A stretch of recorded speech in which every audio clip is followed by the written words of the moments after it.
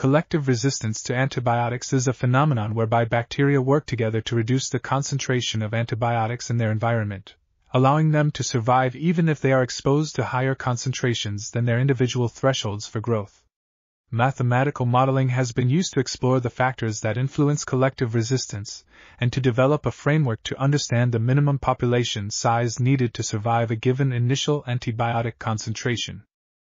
The results of this study suggest that the relative timescales involved in the survival of populations that inactivate antibiotics, as well as the levels of cooperation versus privatization, are key determinants of collective resistance. Furthermore, the model suggests that the minimum population size required for survival is independent of the molecular, biological, and kinetic details of the underlying processes that give rise to these timescales. This article was authored by Lukas Geyrhofer, Philip Ruelens, Andrew D. Farr and others. We are RTCLTV, links in the description below.